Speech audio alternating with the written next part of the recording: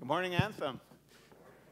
I'm usually up here just for a couple of minutes and sharing a welcome with you, but today you have to listen to me for a lot longer.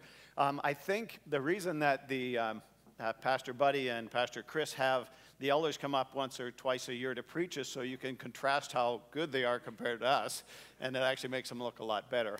I think that's the sole purpose of it. And by the way, you'll notice all the technology up here. I'm actually going to pull out another one. And it does really speak to the matter that you can teach old dogs new tricks. I can actually figure out how to use all this stuff in my old age. But I actually pulled out my Bible this morning. I was going to go, so I got a lot of scripture, so I'm just going to pull out my Bible. And I realized that at home, the only way I can read my Bible at such fine print is I have to take my glasses off. And you guys would be a total blur at that point. So I decided to pull it up on here. So that's why I've got so much hardware up here. I actually have it all written down just in case they all crash, because you know what, you don't want to be up here if it all crashes. So today we're going to actually talk about a message that the Lord put on my heart probably a year ago. And the title is actually Carpe Diem versus Carpe Coelum. And Carpe Diem versus Carpe Coelum is what the Lord laid on my heart. And then the filling in of it, I thought I totally had it all. I mean, I thought that was easy to do. Let me tell you, this last week has been just a holy unrest. In fact, probably rewrote most or half of this yesterday after I read it to my wife. And I never, in all the times that I used to sub in for Pastor Bob, I never read my sermon to my wife. And for some reason, on Friday night, I read it to her and started to rewrite it after that point. And I often long for the days when I used to sub for Pastor Bob. We used to have 3 services. And so the poor first people got the first run. And by the time you got to third service, you actually had it down pat. And it was actually a good sermon at that point. Unfortunately, we only have one sermon, so hopefully I'll be able to get it right for you. But, you know, one of the things about the end of the year that I actually like is it has been traditional for almost everybody to take a look back at what the year's been like. And then you take a look forward as to what's the next year going to look like for us. And for a lot of us, it looks fearful. For a lot of us, it looks like a lot of fun, new adventures, new ideas that are happening. But it is a time to reflect. And we have just gone through an Advent series, by the way, which was incredible with Pastor Buddy and Pastor Chris, where they talked about hope and joy and peace and love, and culminated with the message that the only way that we could ever imagine that we could get any one of those things is through the Son that was going to be born, through our God and Savior, Jesus Christ, the only one that could actually ever be the Prince of Peace to us. So today I want to share with you the most expensive gift that we actually are going to receive free. And before I start, let's pray.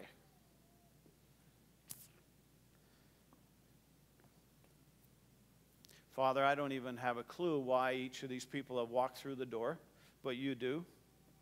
And Lord, I don't really understand why you would choose me, but you do. And in the midst of that, Lord God, I pray that only your words would sink in. Only your words would be the ones that would not return void. And Lord God, that as we open ourselves up to just you to speak to us, that you would, Lord God, share what you want of us. As we talk through these issues, Lord God, I pray that you would be glorified in it all. And Lord, that you'd give me clarity and that you would give me just your words to speak, Lord God, that you would amaze me at the words that come out. So, Lord God, we give this morning to you and we just thank you for it, Jesus. Amen. So what I'm going to do is I'm actually going to give you a synopsis of Romans chapters 5 through 10. And one of the things I actually love about Pastor Chris and Buddy is they actually are not afraid to go verse by verse, book by book. They don't skip around and use topical themes and speak on their pet things that they want to say. And yet when we come up here for just one message, The danger is that we will pick something that's a pet to us, and that we will actually just give you words that actually come from just what we want to say instead of what the Word of God has to say. So I'd encourage you to read through Romans, because Romans is an incredible message from Paul to the Christians in Rome, probably written from Corinth, but he says some amazing things to them. He talks about what it means to be in Christ. He talks about the fact that, so in Romans chapter 1, by the way, I highlighted everything that just sticks out to me. He talks about that he's not ashamed of the gospel, but that it's going to be presented to the Jew and the Greek first. He talks about that there are invisible attributes, namely eternal powers, and he talks about that God's everywhere, and we're without excuse if we really deny that he really exists. He also goes on and talks about the fact that we have impure hearts and that we often dishonor God in all that we say and do. He says that God has a righteous judgment in chapter 2. And he says that he will condemn those that have not given their lives to Christ. And he also talks about, by the way, that we have hardened hearts. That's what he said to the people in Rome. Now, talking to Christians, he said, but because of your hard and impertinent heart, you are storing up wrath for yourself on the day of wrath when God's righteous judgment will be revealed. That's in chapter 2, verse 5. He goes on in 3 to talk that God's righteousness will be upheld. He says that nobody's righteous except for himself. No one. So no one can say that they have a righteousness in and of outside of who God is. And then he talks about Abraham being justified by faith, and we're going to talk a bit about that. So from chapters 5 through 10, I'm going to pull scripture out, but I truly want you to go and look back and go, was he really telling the truth? Was he really talking about what Paul really wanted to say? But let's just look a second for Carpe Diem. So most people, you guys know what Carpe Diem means? Have you heard that saying? Yes? No. So Carpe Diem means seize the day. And it's probably a generational thing. Probably back in my generation, that was a familiar saying. But it comes from the year 89 A.D. Basically, there was a Roman poet named Horace, and he said, he used it, the rough definition of it is, do whatever you want now, because who knows what the future looks like. We cannot guarantee the future, so do it now. Have fun when you do it now. Right? So modern day version of that, a modern day corollary to that would be YOLO. Anybody heard of YOLO? You only live once. And what's the undertone of that? You only live once, so whatever you want, do it. Because really, it doesn't matter. It doesn't. And by the way, there's really no harm in whatever you do, right? How many have heard of sex, drug, and rock and roll? Then you're really going to date yourself there, right? But wasn't that's what the world said. Just do whatever you want. Seize the day. Go. Have fun. Every lust, everything that you ever think of, go ahead and do it. And we often read that places like Corinth, where Paul would have been writing the letters, was just one ugly, do whatever you want place. And it was in your face. It was like Las Vegas on steroids. It was Sodom. But how different are we today? We just can do it in the privacy of our own home, or we can do it where nobody sees us. So seize the day. It's interesting that seizing the day, by the way, can have a very good connotation to it. Seize the day. Do the things that you're called to do. By the way, seizing the day, getting a job, getting married, having friends, enjoying what God's creation is like. Don't just sit back and not do that. It's incredible. Do those things. The problem that we face is that the world gets in the way, and the world perverts that which God would have said, look at it, look at your creation, enjoy it. There is a novelist, David Foster Wallace. He, close to the end of his life, lived in Australia, but he gave a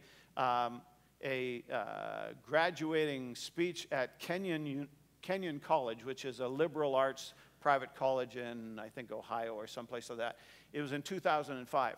Now, the interesting thing about what he is about to say is that he penned these words just not long before he committed suicide. Let me tell you, this, to me, what he does, he delineates the whole concept of false agreements. And I'm going to come back to that statement, false agreements, that we're going to be discussing. But I want you to listen to these profound words. He says, everybody worships. The only choice we get is what to worship. And the compelling reason for maybe choosing some sort of God or spiritual type thing to worship is that pretty much anything else you worship will eat you alive. If you worship money and things, if they are where you tap real meaning in life, then you'll never have enough. You'll never feel you have enough.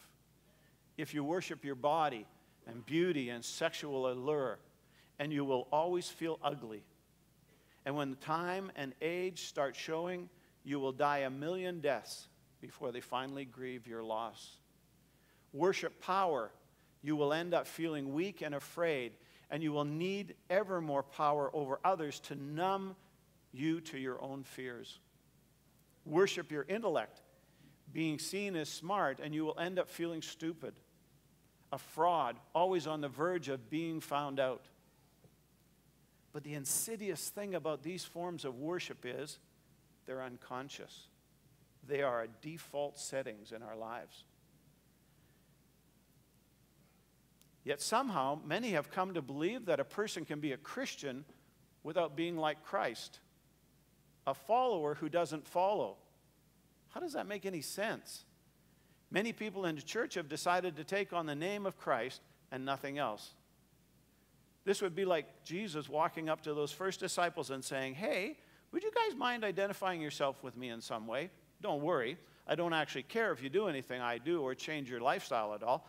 I'm just looking for people who are willing to say they believe in me and call themselves Christians. Seriously? It's an interesting speech to a liberal arts college, by the way. That's Carpe Diem in its worst form. And yet it is the thing that can draw us away from who our Savior wants us to be. So let's contrast that to Carpe Coelum. Probably shouldn't ask, but anybody know what Carpe Coelum means? Yeah, I didn't know, by the way, until I actually looked it up. Because even though it came to me, I just didn't actually really understand it. Carpe Coelum means to seize heaven. Seize the day or seize heaven. To me, this statement really embodies the idea of changing my focus from whatever I can get out of life to, God, what do you want me to do with my life? Does that make sense? The twist between the two. By the way, and it all starts with the new covenant that cost Christ so much to be given free to us. It's interesting that Austin, one had the song that he had, and then the scripture that he put up. Because we need to understand that the new covenant, or what even the new covenant is, we have to understand what the old covenant was. And the old covenant given to Abraham was a promise. And promise to a guy who is like almost double my age, that he would be the father of generations, that there would be more people than stars in the sky, and that God would be with them. And if you think of the natural flow that came out of that, they got the 10 Commandments. Moses brought them down. But you know, at the time of Jesus, they had morphed those into what, Dan, over 600 laws? Over 600 laws that they had to keep. And built a temple system that is phenomenal, but in its actions, I can't even imagine.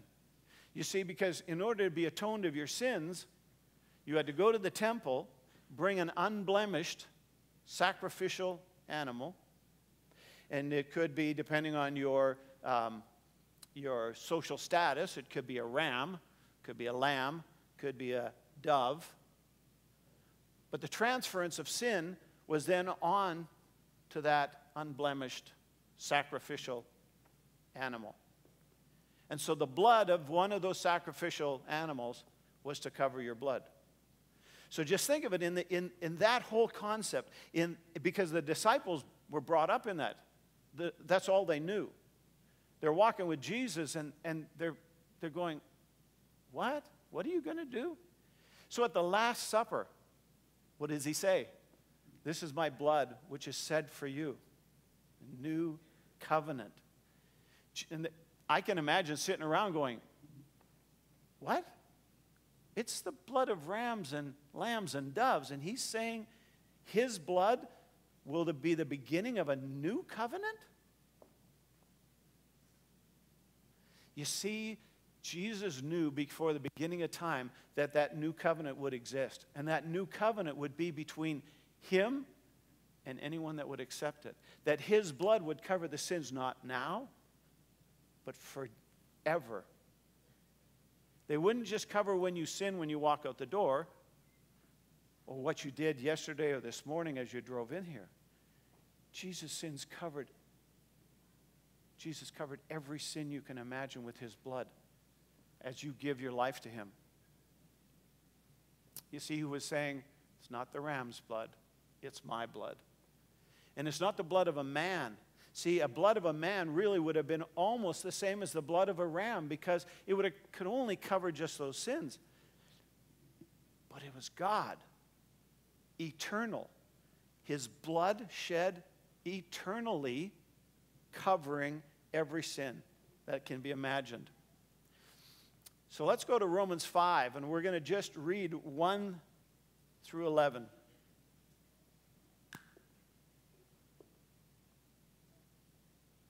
And it should be up. Yeah. You know, the font looks way better when you're putting it on a little screen on your computer like this, right? Do you have it? Therefore, since we have been justified by faith, we have peace with God.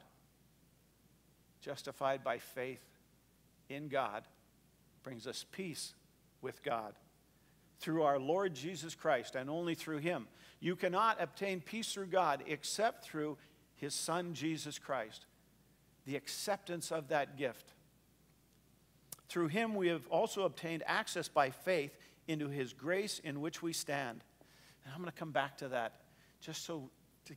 I love pictures, and pictures help me to understand often a lot of things. I'm going to come back to that. And we rejoice in the hope of the glory of God. Not only that, but we rejoice in our sufferings. Really? And last time, you'll hear me tell a story later on. There ain't a lot of rejoicing that I seem to be able to find in suffering, and yet that's teaching me. Knowing that suffering produces endurance, and endurance produces character, and character produces hope, and hope does not put us to shame. Because God's love has been poured into our hearts. By the way, it's an important thing to understand that the transformation that occurs in our heart. Because God's love has been poured into our hearts through the Holy Spirit who has been given to us. For while we were still weak, at the right time Christ died for the ungodly. For one scarcely dies for a righteous person, though perhaps for a good person one would dare even to die. But God shows his love for us in that while we were yet sinners, Christ died for us. Since therefore we have now been justified by his blood, much more shall we be saved by him from the wrath of God, which Paul talked about earlier. For if while we were enemies we were reconciled to God by the death of his Son, much more now that we are reconciled shall we be saved by his life, by his resurrected life. More than that, we also rejoice in God through our Lord Jesus Christ, through whom we have now received reconciliation. You see, God's love poured out to us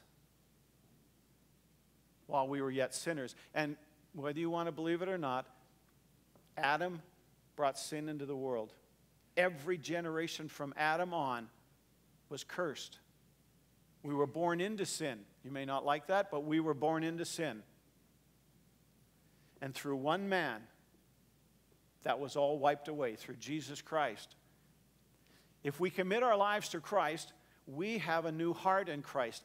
In fact, it says we have a new DNA. Our DNA is totally changed. We're a new creation. You cannot be a new creation and have some old stuff hanging around, right? That's not new creation.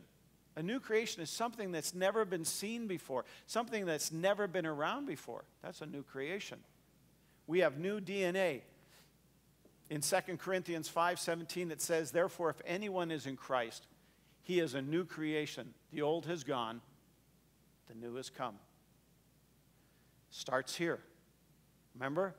Poured out his Holy Spirit into our hearts, so our hearts are new. That's part of that new creation. That's part that is not changed. I listened to my mentor. By the way, as an aside, men, if you do not have a mentor, I strongly encourage you to find someone who will walk through life with you and encourage you. But my mentor actually put me onto a pastor named Andrew Farley. And so I was listening to a podcast of his. And he was telling a story, and one of the stories was, you don't actually, if you see a non-believer, you don't say to them, by the way, if you quit smoking, if you quit chewing, if you quit hanging around girls that do, that's all you got to do. Stop cussing, by the way, and then you'll be okay. Do you ever tell somebody that's the way to salvation? Right? No? So then how come it is that we say it is Jesus plus? Jesus and you need to do these things. He said if it's ridiculous to say to a non-believer that these are the things you do to actually be saved, why would we say them to a Christian? By the way, if you become a Christian, that's fabulous, but you now have to do these things. Instead of, what does your Savior want you to do? What have you heard from him? What's he telling you? In Ezekiel, it says, I will give you, in Ezekiel 36:26 says, I will give you a new heart and put a new spirit in you. I will remove from you your heart of stone and give you a heart of flesh. Isn't that amazing? By the way, that scripture is taken out of context. I just want you to know. There's a whole story around that scripture. The point I want to get you is, prior to Christ, we have hearts of stone according to him. And he puts a heart of flesh, and a spirit indwells in us. Romans says in Romans 10:9 and 11, that if you confess with your mouth Jesus is Lord and believe in your heart that God raised him from the dead, you will be saved. For it is with your heart that you believe and are justified, and it is with your mouth that you confess and are saved. As the scripture says, anyone who trusts in him will never be put to shame. Paul is repetitively telling his people, put your trust in him, and you will never, ever feel ashamed again. See, we are totally forgiven with no fear that we'll miss something that will keep us from the intimacy with our Creator. Do you hear that? He desires relationship with us. And oftentimes we walk in fear that if I do this, oh, I messed up again. I'm sorry, Lord, I've fallen out of your favor. I can't be in intimacy if he only knew what I do. Well, he does. If he only knew. And we feel like we lose intimacy when we sin. In fact, God desires intimacy, and rest assured that intimacy doesn't have to be worked for. Do you hear that? Intimacy with God does not have to be worked for. We are a new creation, and that is settled. That position is settled when you give your life to Christ.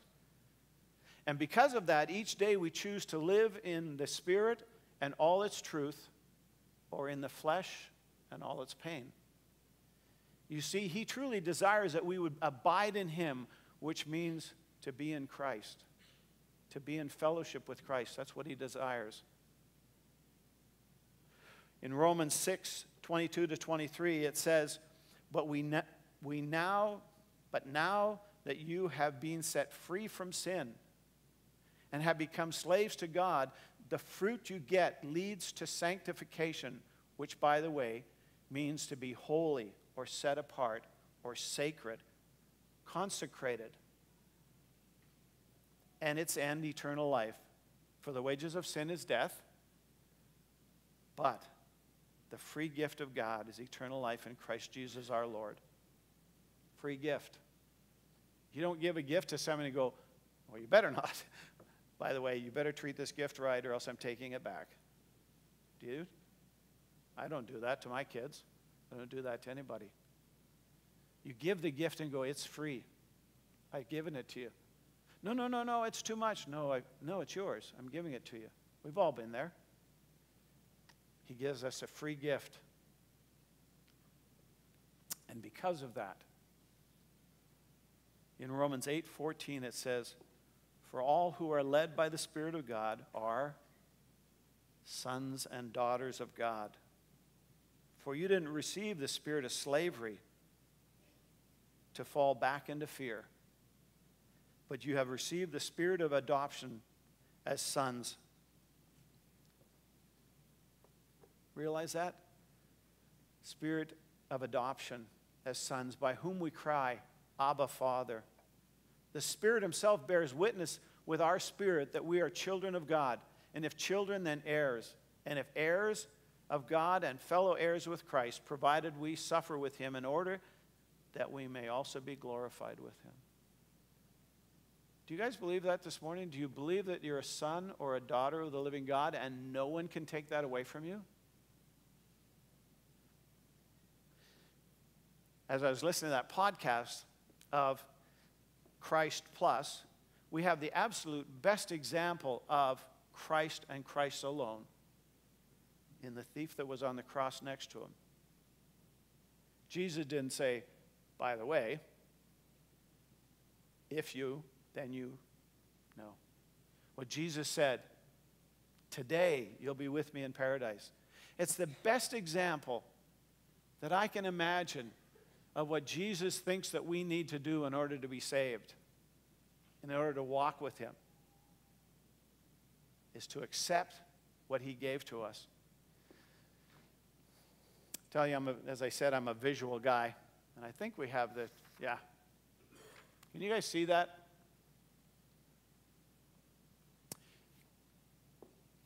See, in a grace, on the one side, on your right-hand side is grace. And it's a progression. But the first thing that occurs that's actually positional that I've talked about is that when you give your lives to Christ, your relationship is secured with him forever. And because it's secured with him forever, your identity is now a son or a daughter of his. Those don't change.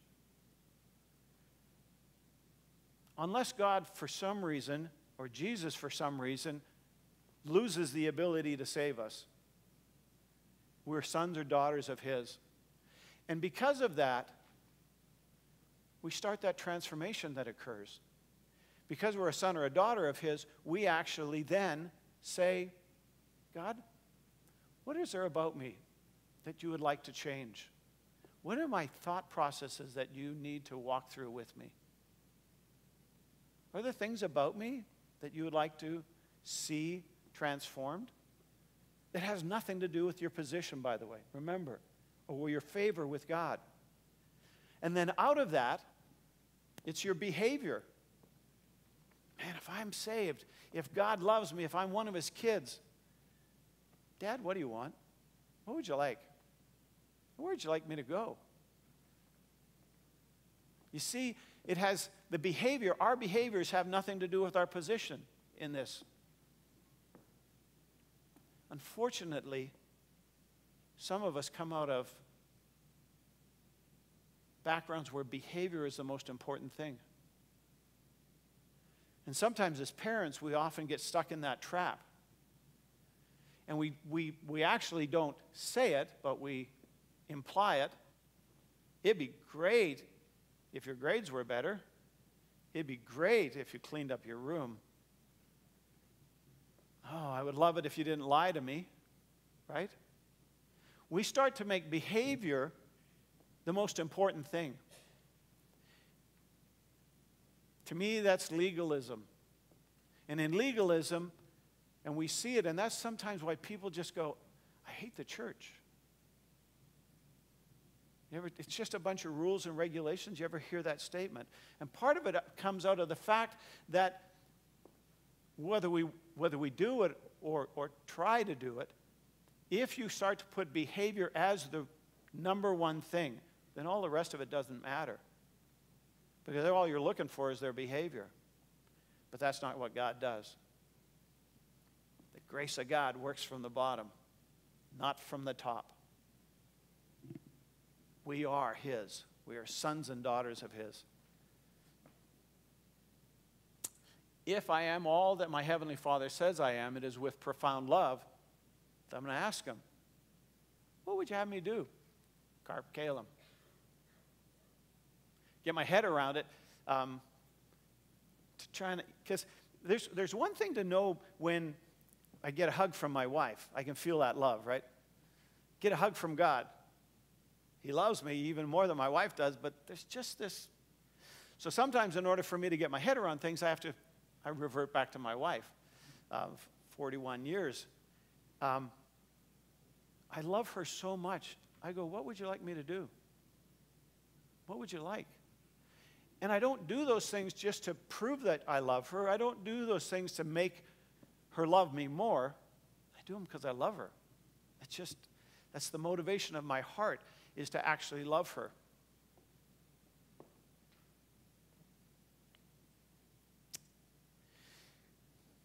The problem, and this is, I'm constantly a guy of, so what? It's cool to hear all that, so what? And this is part that,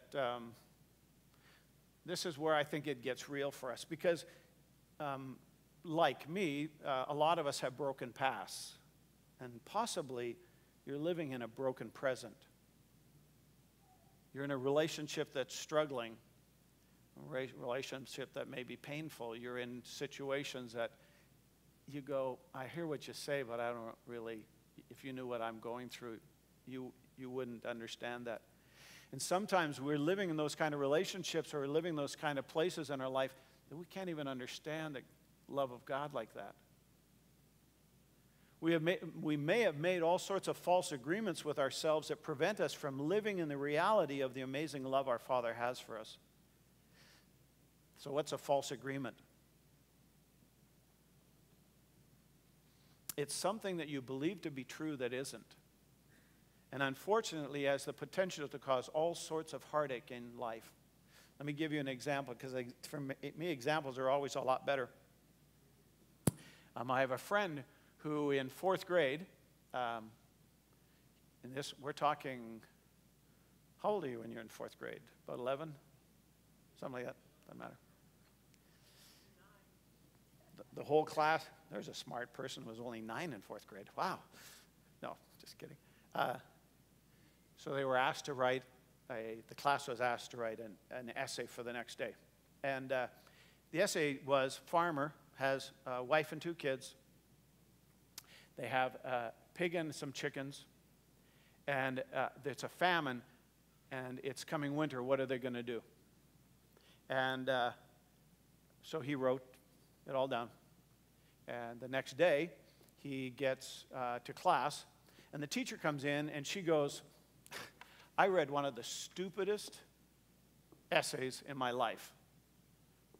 I can't even believe somebody would write something like this. I'm not going to tell you who it is. I'm going to read it to you.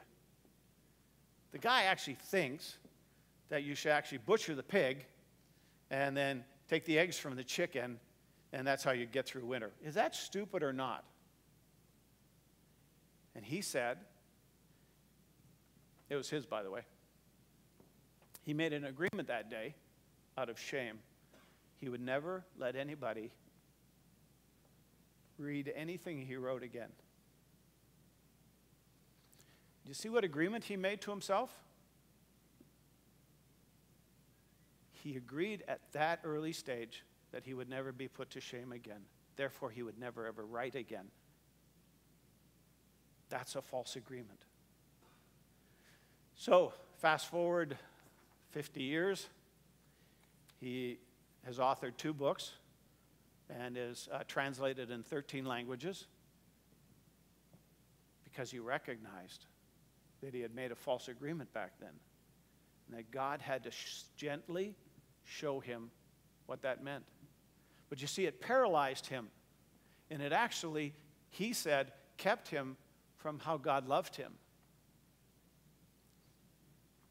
False agreements are a spiritual battle for our hearts and minds. You see, new creation,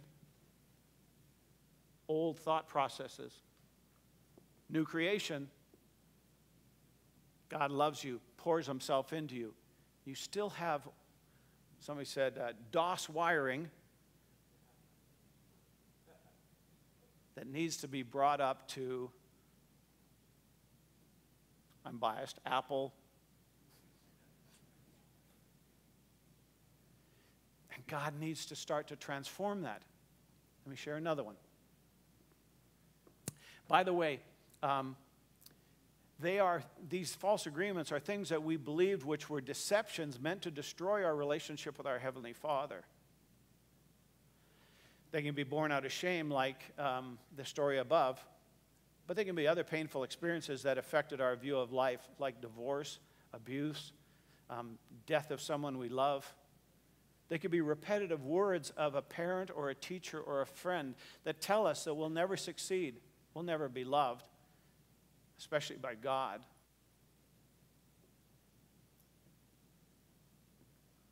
We're too fat, we're too dumb.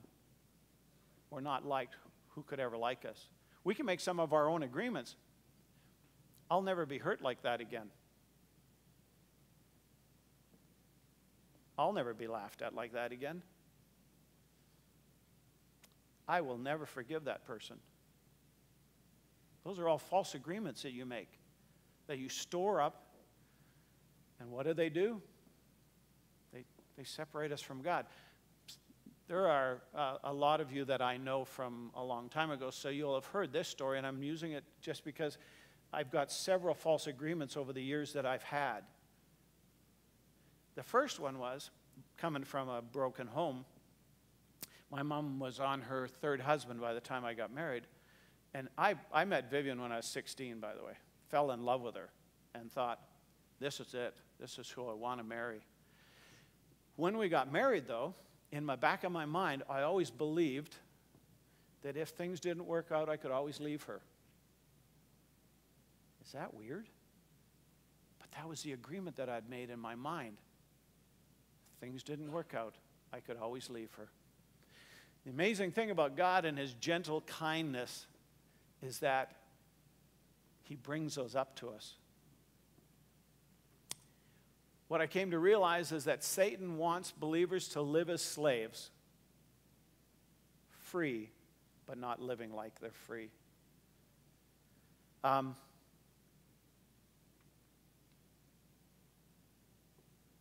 Couple other ones. 3 or 4 years ago, there's a song that I love. By the way, I love our worship people. I love the way in which they bring their hearts and souls to worship with us. And I love that new song, Austin. That was amazing. But he was singing a song, I am no longer a slave to fear. I am a child of God. So I sing with my eyes closed, and I'm singing, I'm no longer a slave to sin. And then finally I opened my eyes and looked up and, holy smokes, that's not the words. So I started singing, I'm no longer a slave to fear. And God said, yes, you are.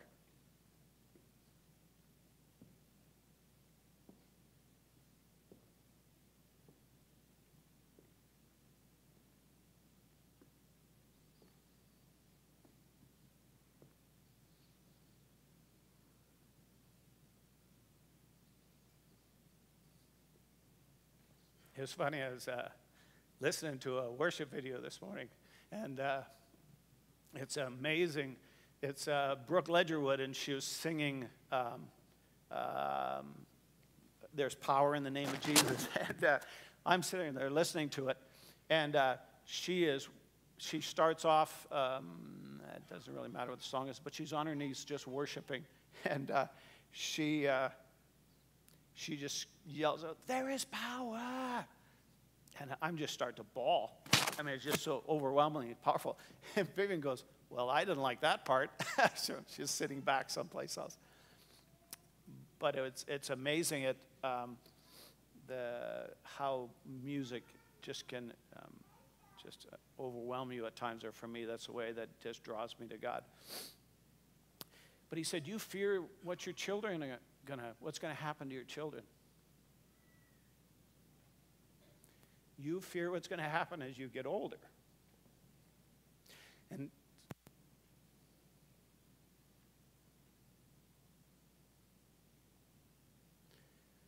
I made agreements in my mind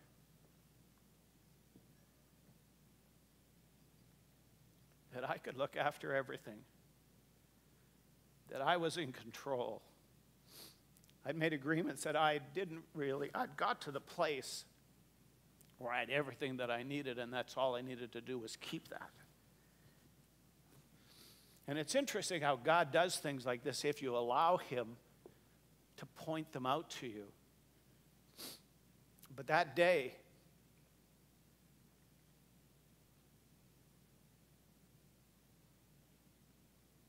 I did the same thing as I'm doing now. Recognizing that I'd made a false agreement, and that was stopping me from being intimate with my Savior, allowing him to be my all in all, allowing him to be my peace, allowing him to be my provider, allowing him all the things that he should be in my life. And it doesn't stop, by the way. Vivian and I have gone through over the last couple of years some significant health issues. And I was telling the elders and people in our home group that I had realized that another false agreement that I'd made, and I going, Lord, how many of these are there? For goodness sake, how many do I have in my head that I make? How much DOS is running up there? That I had misplaced where my joy should be. I found all my joy in my wife. It's a cool thing, by the way, that part. That part's really cool. But it's not, because when my wife is struggling, when my wife is in pain, when she's debilitated, what happens to me then at that point, right? I misplace my joy from the Lord to the joy of my wife, and when she is in pain and when she's suffering, I now don't do well, right? Because I'd misplaced. I had this false agreement that she was the one that brought the joy to my life. She was the one that I needed to have in my life to be joyful. When in fact, my Heavenly Father should be my joy, my salvation, my strength. And I should, at those times, bring that joy of the Heavenly Father to my wife's knees, right? But I had made a false agreement, and thank the Lord that he doesn't stop. The devil wants to separate us from the love of God. He wants to drive a wedge between us and God and influence our behavior. The devil's a liar, a devourer. He's constantly tempting, accusing, and deceiving the brethren, and you got to realize that that's happening. He doesn't want you to have an intimate relationship with the Father, even though you are saved, positionally a son or a daughter of his. The devil wants to try and wedge that away. Our battle is not of this world. In Ephesians 6:12 it says, we don't wrestle against flesh and blood, but against the rulers and against the authorities and against the cosmic powers over this present darkness, against the spiritual forces of evil in the heavenly places. Interesting thing is sometimes our minds will not recognize the deep-seated agreements we have made and harbored unknowingly. So don't be afraid to ask the Lord to show you these false agreements if they're there. I'm betting. Wrong place to say that, isn't it? I'm betting. No money in my pockets. That each one of you, as you spend a bit of time with the Lord, He's going to show you. He's going to want you to actually look at that. And if you don't know if that's true, you just go to Psalm 139, verse 23, and it says, maybe, it's a promise. Search me, O God, and know my heart. Try me and know my thoughts. And see if there be any wicked way in me. Remember, untrue thoughts we accept to be true will become an agreement that, if left unchecked, eventually becomes a stronghold. And that stronghold, if left in our lives, will separate us from the one who loves us. Don't cover it up. Don't act like there's nothing wrong. What I loved about what has transpired in the last month in this, the transparency, I like being part of that. I want to be part of a church that doesn't say, hi, I'm fine. Hi, I'm fine. Are you fine? Yeah, I'm fine. I love my brother here sharing his heart last week or the week before. Don't cover it up. If you move it from darkness into light, the devil has no power over you. Take control of the thought before a stronghold needs to be demolished. And in 2 Corinthians 10:5 it says, we demolish arguments and every pretension that sets itself up against the knowledge of God. And we take captive every thought to make it obedient to Christ. This Brooke Ledgerwood that I was telling you about with Hillsong, they wrote a song, I Am Who You Say I Am. How many of you were here Christmas Eve? That last song that we sang was from that same group. That it's just, they just like Austin was talking about wanting to be scriptural as he writes, that's what they do. But they did an interview. My daughter sent me the link to the interview, and I want to share it with you. This is Brooke Ledgerwood talking. There are a lot of things and people in this life who try to tell you who you are. Your identity deserves better than that. What matters most is not what your past, your postal code, your gender, your racial or cultural background, or your marital or employment status says about who you are. What matters is who God says you are. You're loved. You're chosen. You're made in the image of God. God is for you and not against you. You're no longer a slave to sin. The power of sin was destroyed through the death and resurrection of Jesus. Amen? But you're a child of God, a son or a daughter.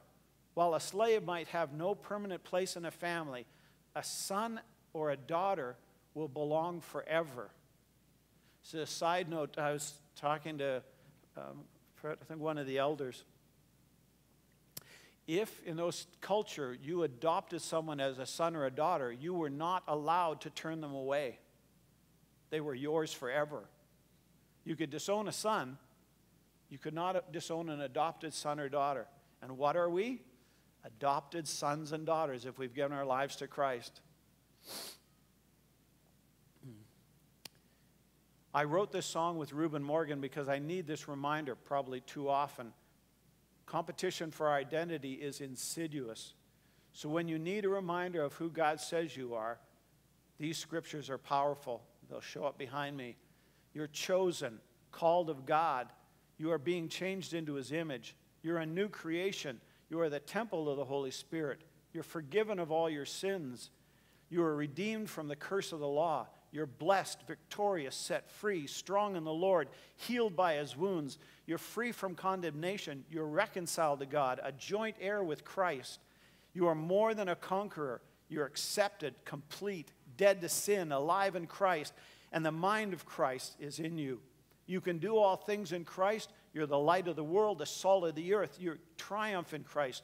You're beloved of God. You're one with Christ, and you are fearfully and wonderfully made. Amen? Amen. So in closing, in Romans 8, 31, 35, 37, 39, I'm just going to read them with you.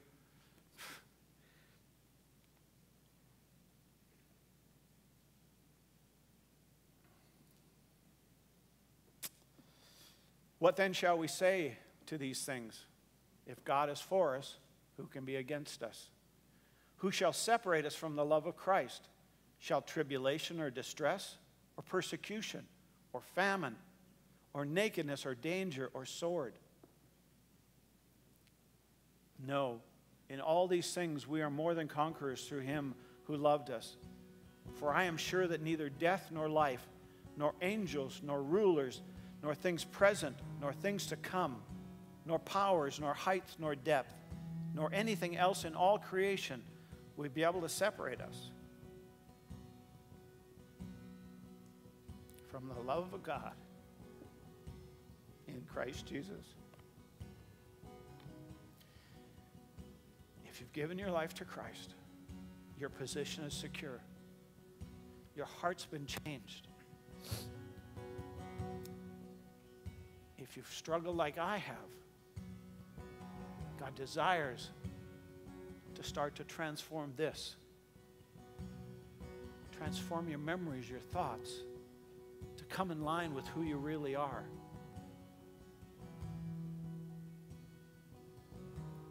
I would love that as you begin this new year, that you desire to say, God, show me. You love me. You care for me. Show me. Is there anything that separates me from you? Don't believe the enemy that would tell you there is. God will gently bring things to mind. And when he brings them to mind, he doesn't just leave you there. He then walks you through repentance, transformation. Will you stand with me? We're going to pray.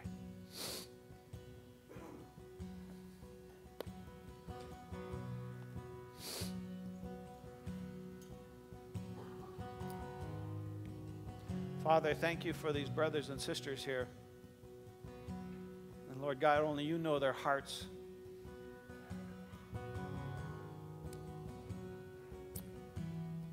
Holy Spirit, I pray for each one that has given their life to you, that you would just fill them with a sense of your love for them, that you would fill them with your sense of purpose in them. And Lord God, I pray that your Holy Spirit would show them areas that are preventing them, Lord God, from feeling how you feel about them.